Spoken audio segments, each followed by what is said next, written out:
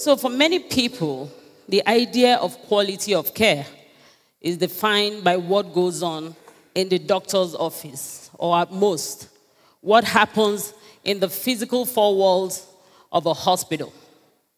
But what's of even so is that at the point they're beginning to focus on quality, a lot may have happened. There might be a medical emergency or a crisis, and maybe they might have been exposed, to irreversible harm. But quality, like we've been hearing since the conference started, is about equity in healthcare. It's about safety, timeliness, effectiveness, efficiency, and for me, most importantly, it is about patient-centeredness. So these are the 6 dimensions of quality as identified by the Institute of Medicine in their landmark report, Crossing the Quality Chasm. In our society, it is common to hear people benchmark quality with size of a health facility or how beautiful the health facility is. But my answer to them, whenever they tell me that, when people are looking for facilities to use, as somebody who works in HM, and I tell them, I said, if that was the case, why are developed countries still interested in quality improvement?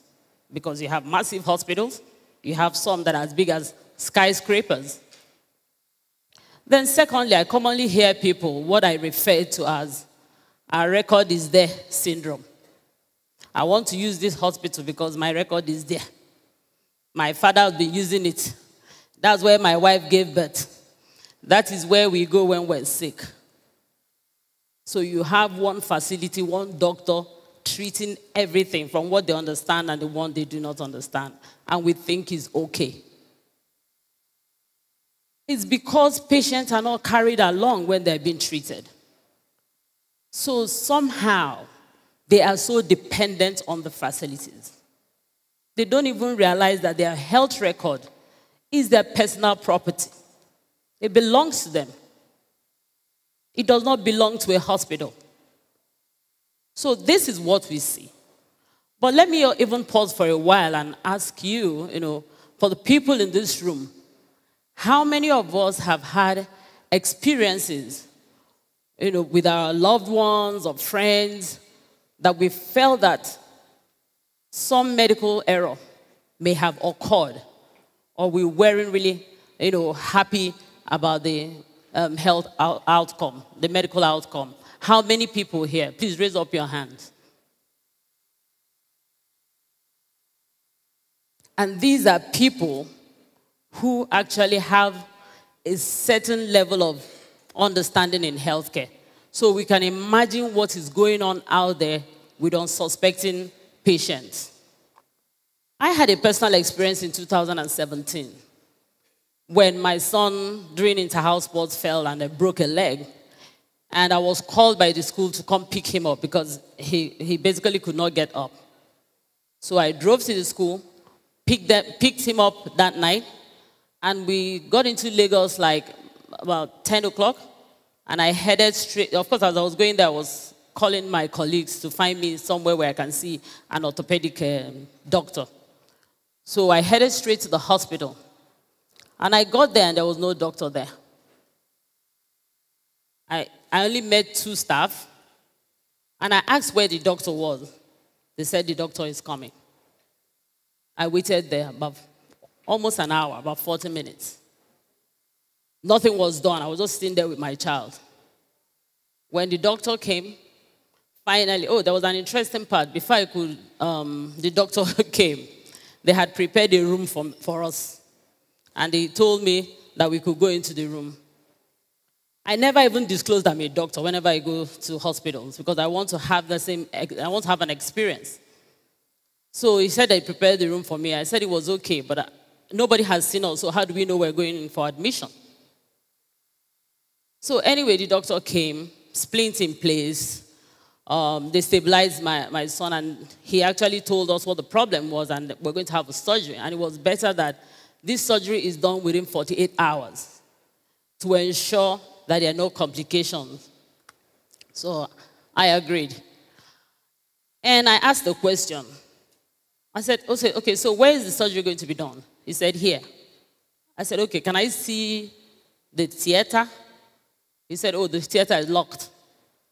I said, okay, so who is in your surgical team? So he said, well, they have nurses that come in. I said, yes, but if you've been operating here, at least you should have some information about the surgical team.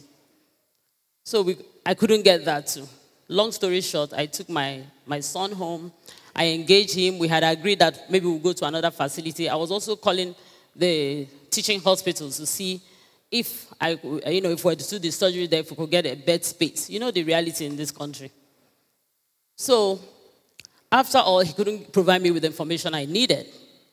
So I started making calls to the extent that I called my colleagues outside this country. Is that not ridiculous? I had to call them to find out where we could do this. This is a simple surgery. It wasn't even something very, it wasn't a crisis. So later I got introduced to a doctor who apparently is in Enugu. I called him, asked the same questions, and you'll be surprised. I really like to show you what transpired. I asked him for his theater. I hadn't seen him physically. He sent this by WhatsApp. I asked him all the other questions. These are my text messages with him. So I really like you to pay attention to the last bit where he said, I am happy you have asked all these questions, as few parents do. Are you medical or PhD? Because he answered all my questions. He knew it was right. He knew that the outcome for that patient-centeredness is one of the considerations for quality and good health outcome. So long story short, my son is well, thank God. He's carrying on with his sporting activities.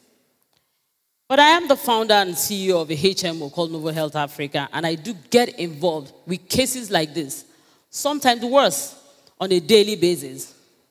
As a HMO, we are involved at different phases along the continuum of care while attending to our enrollees, and we constantly have to deal with issues, whether at the local provider level or at an organizational-wide level, or a full-blown systemic issue, consequent of the inefficiencies of our health system. So issues of quality can occur at any step in the entire patient's journey. Looking at my own experience, and also from an industry experience, but through the lens of those 6 dimensions of quality. One, which is information. It is central to patient-centeredness. A patient-centered approach to care requires that patients are carried along and are active participants in their care. But each day what happens? We come across doctors who do not want to be questioned about patient care. So patients, even the most basic things such as name of the attending physicians, they'll just tell you, oh, I saw a doctor. Come on, doctor. The doctor doesn't have a name. So doctor, you have a patient sitting in front of you, you don't even introduce yourself. That is wrong. That is so wrong. So this is a mail that we got from one of our patients, because we now introduce what we call the power of the patient. We took it up trying to enlighten patient, because we decided that maybe if we push quality from the patient perspective, we would get results. So we launched that initiative, Power of the Patient, and we encourage the enrollees to be talking to us. So this particular gentleman wrote to us, and one of the things he mentioned there was how they will shout on them, how staff, he actually mentioned the hospital, but of course for confidentiality, I had to block all of them. So he mentioned that this hospital was shouting on them and wouldn't even listen when they tried to ask questions. Medical personnel in general need to conquer this professional pride. I know, it goes with the territory. I'm a doctor, demigod. Nobody can ask me anything. Just take what I give you. Let's embrace this evolution in healthcare history and begin to treat patients' inquiries not as an impediment to care, but as an opportunity to enhance care. Even in the HMO industry, we have to quit ambiguity. That is for us. Not even the providers, as HMO, as plans. Most of our enrollees don't even understand the plan that they have, which is where the issues even start. We do not explain enough on the plan. Clients of a health plan should be able to explain their plans in their own words, including when at the hospital, the treatment that they are going to get. So it's important that whatever plan you are in HMO, you should be able to look at that plan and in your own words, in the way you understand it, be able to explain it. Do we have a long way to go in patient-centeredness? Clearly, I'll say yes, from where I see it. But that is not to say that it cannot be achieved. I mean, if I sampled across this room, I bet some of you don't even know your health insurance plan cover. So let me not ask. Many people are carrying it, but they don't even know what it covers. I see Chikwe already shaking his head. We only scramble for a few information when we're at the point of access. It's when you get into that hospital. You begin to say, oh, am I covered for this? Call my HMO. You're wasting time. But unfortunately, the information you get at that point is probably not well understood enough to support your ability to participate and take decisions on your own health. The entire health ecosystem, however, must be prepped with the patient at the pinnacle of it all. Healthcare needs to learn from other service industries and encourage customer participation. They are customers, because no industry can improve on quality without customer participation.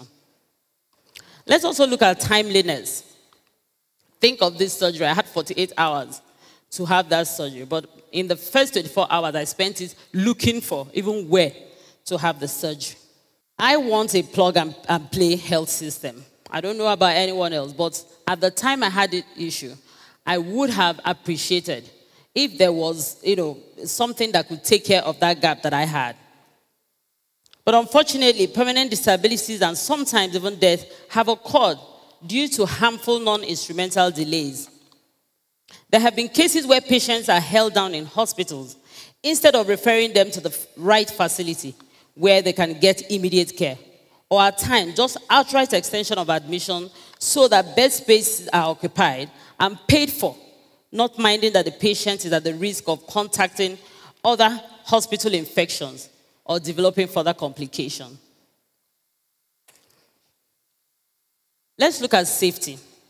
Safety in itself means not harming people when you give care. That's simple. Is the care you're going to give, is it safe? What is the most common diagnosis you've ever heard? Can I ask the audience? Malaria and typhoid. That is it, malaria and typhoid. And this is really a serious issue. And patients do not understand that safety issues can occur in outpatient care and also inpatient care. They think it's only when you are in the hospital. Malaria and typhoid. Safety issues could be as a result of wrong diagnosis, poor treatment, or wrong prescriptions. So these are medical errors. In Nigeria, many people leave the hospital without knowing anything about their prescribed drugs. Giving patients the wrong prescription ranks highest and is most common cause of medical error. Our doctors are human beings. They can make mistakes, so we need to, pay real attention. Ask. Let's get up from the comfort of not having to think, but we want the doctor to think for us. This is really interesting. This is something that occurred between us and a hospital, where you look at the date, you see 15 April. Let me just go back to that timeliness. It's good that you see this. It was 15 April that they made this request for a pint of blood.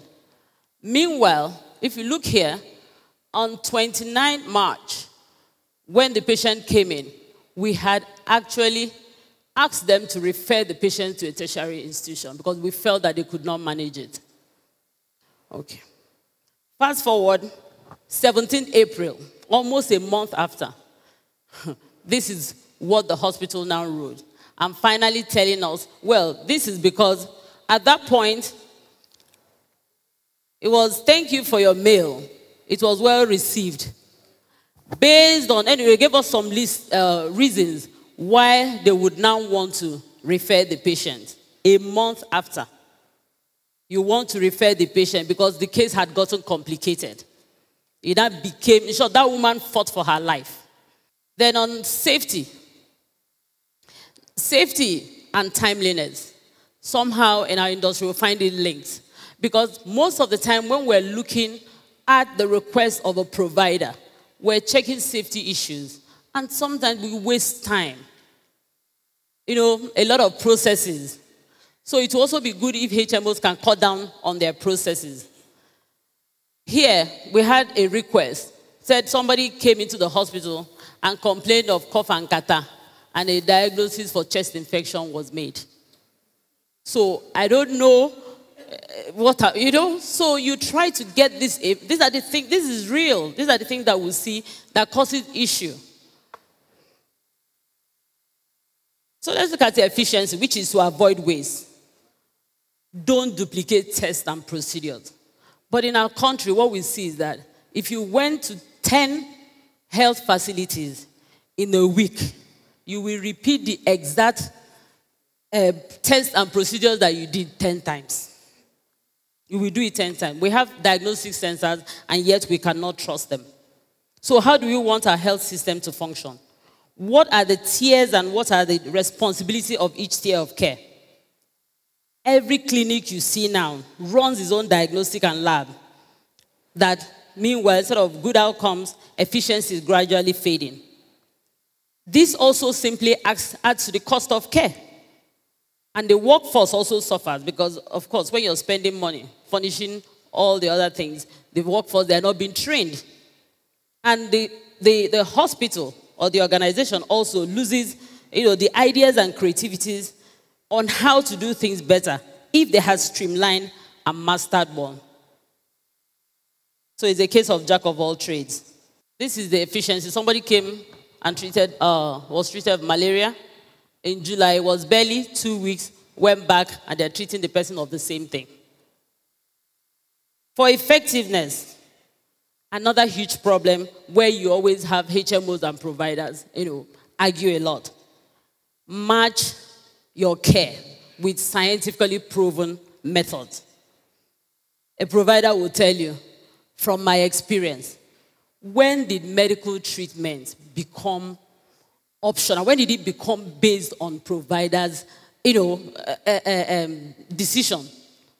Without basing it. We all went to school. If not, we shouldn't have gone to medical school. We are being taught their treatment protocols, their grounds for making certain diagnoses. But people want clinical experience over the years more than scientifically proven.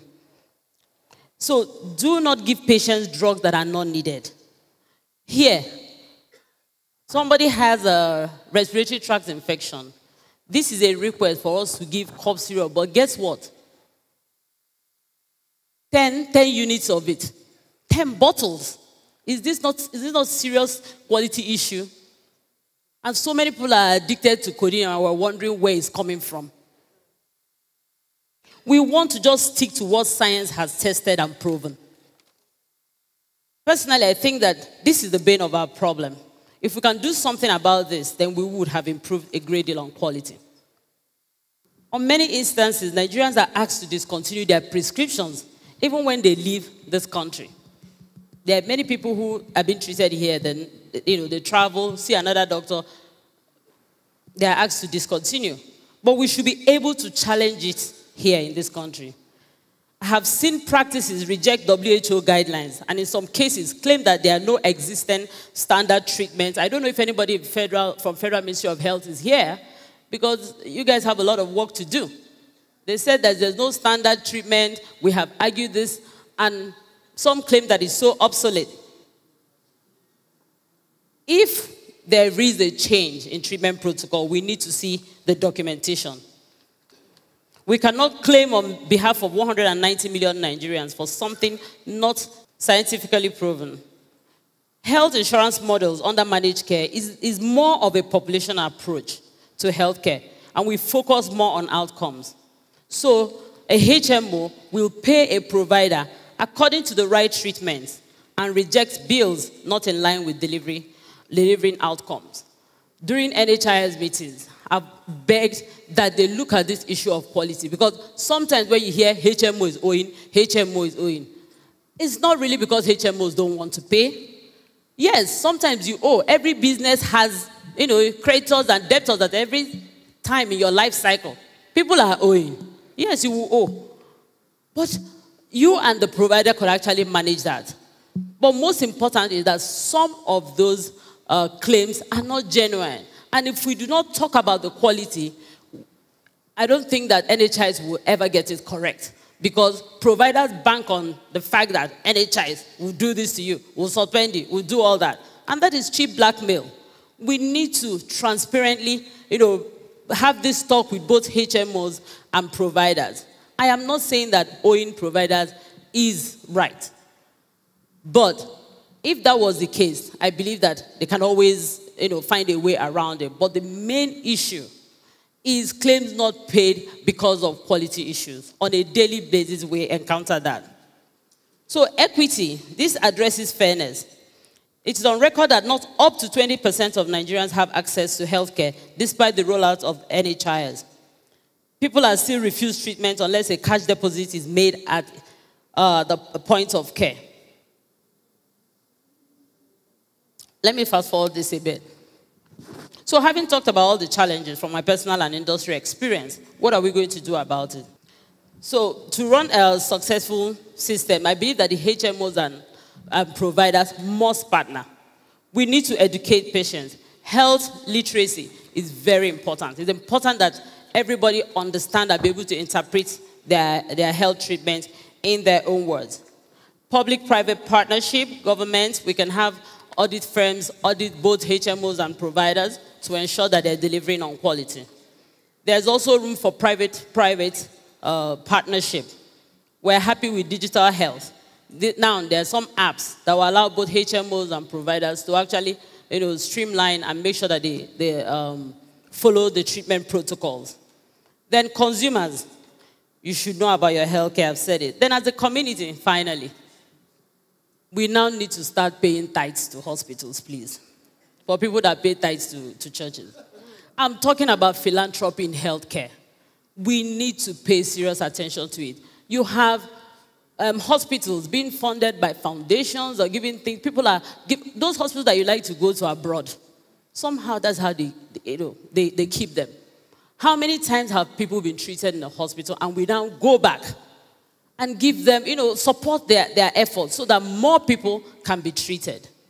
Whether it's public hospital, whether it's private hospital, go and thank the hospitals. It will give, it will help other people. Having said this, a lot of crazy health indices. Tomorrow we'll be talking about maternal mortality. We know that we're doing very badly in it. But the only way we can change all these health indices if we start acting and not just talking about quality improvements. Thank you.